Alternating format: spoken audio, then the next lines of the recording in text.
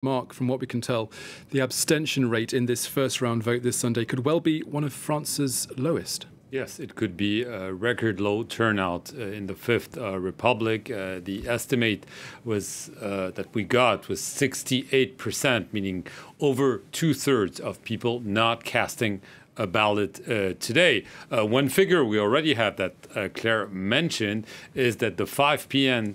Turnout, and it's 26.7%.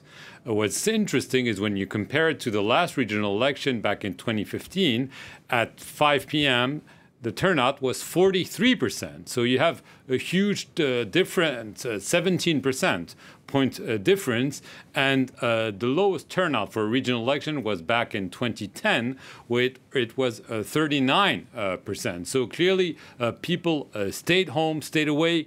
There are many reasons. Yes, it might be the beginning of summer, but it's also, and let's not forget, those elections were supposed to happen a year ago, but because of COVID, because of lockdown, it happened today. That being said, people were able to take off their masks today for the first time in some 8 months. There's no curfew anymore. So it's also very possible, in addition to the feeling against politicians that we have been seeing in previous years, that there's a kind of a special environment about this election due to the pandemic, the end of the restrictions, meaning people are thinking more about their dinner party tonight than about who they're going to vote for today.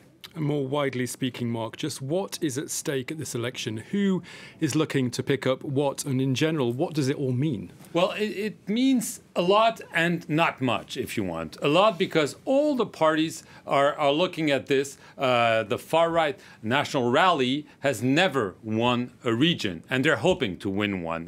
Where Claire spoke from, the PACA region is probably their best chance. We'll know next Sunday because there are 2 rounds in that election. But if they win, this will be a major breakthrough for the National Rally. The presidential party, Emmanuel Macron, they have virtually no chance of winning even one region because it's a new party. They have very, very few local elected officials, and you need them in such elections. And for the traditional left and the traditional right, they hold the majority of the regions. They're hoping that they will maintain their gains. But the truth is, it doesn't mean much for next year's presidential election, which is essentially now a rivalry between the incumbent, Emmanuel Macron, and the far-right leader, Marine Le Pen. Emmanuel Macron is hoping to do as much damage control as possible, but turn the page saying this is a regional election. Let's look at the main, the mother of election, the presidential election. Marine Le Pen is hoping to say, okay, I'm here for real. I'm not just a presidential candidate. I'm the head of a party which has local anchorage, which is able to win those regional elections. And so this will be a very, very interesting to watch tonight and next Sunday.